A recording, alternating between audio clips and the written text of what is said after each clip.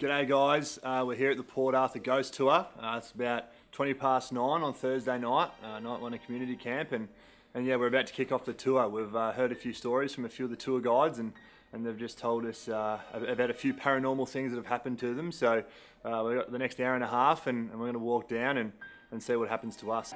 They went out on the tour and they came back. On these tours, I just hope for the best. It does mean, though, if you hear footsteps from behind you, just don't turn around, probably. Just keep your eyes forward, all right? Now, if for whatever reason you guys do need to leave the group and need to get back here because you're chicken out, whatever, don't just run off into the night. It's not going to end well for you out here. Come have a chat to me and I'll get you back here nice and safe. We all good? Yep. Mate. Let's get going. Do you believe in ghosts? Yes. Yes? Yeah? Some of you are skeptics. Yeah, let's find out. That's a good way of doing it. I'm open-minded. You won't see anything at all. Maybe you'll just hear something off in the distance. Or maybe you'll just get that horrible, bone-chilling sensation that there's someone standing behind you.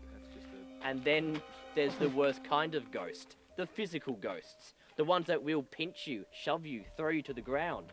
All of this has happened on the ghost tours. I've seen that flash again, by the way.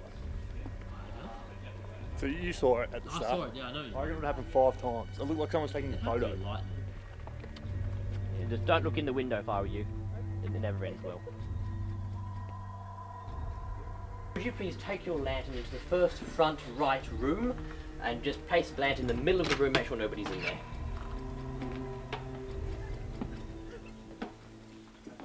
Now one night, as the master builder was just nodding off to sleep, he heard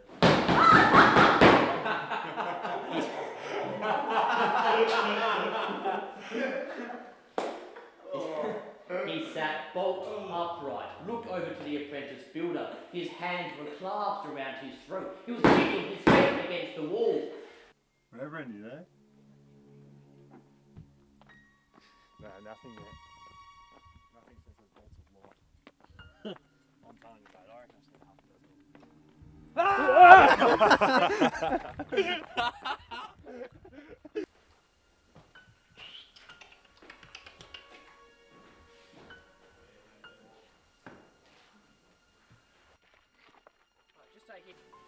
Boo. Oh, yeah. Hiya. Oh.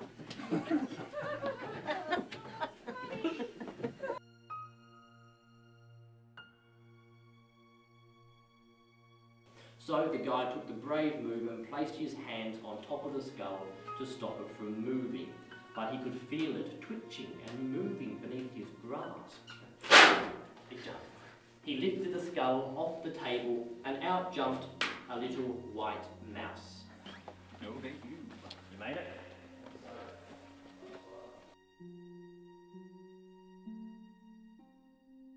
This cell that you're in here is not a reproduction. You're standing in the space where literally dozens of men were driven out of their mind because of the darkness in here.